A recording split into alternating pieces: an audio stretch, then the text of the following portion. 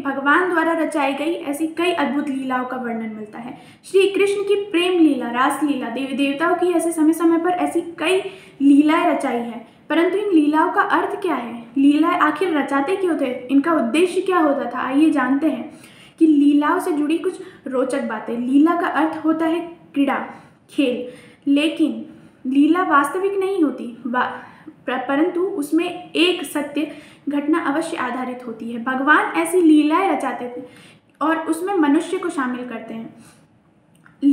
भगवान ऐसी लीलाएं रचाते हैं और उनमें मनुष्य को शामिल करते हैं, क्योंकि भगवान रचित इन लीलाओं में मनुष्य को सही ज्ञान और सही मार्ग प्राप्ति हो सके। इसलिए जैसे श्री कृष्ण ने राधा से प्रेम करके हमें दुनिया को प्रेम का सही सीख दी, भगवान श्री राम ने शबरी के झूठे बेर खाकर भगवान और भक्त के बीच में प्रेम के भाव को दर्शाया है। ऐसे में लीलाएं का उद्देश्य ही यही है कि भगवान और भक्त के बीच में एक संबंध स्थापित करना। इसलिए कहते हैं कि गीता और रामायण जैसे धार्मिक ग्रंथों को पढ़ने से हमारे मन में शांति मिलती है और मानसिक विकास होता है। हर समस्या का समाधान, वो भी घर बैठे बैठे। हम करेंगे आपकी हर समस्या का समाधान।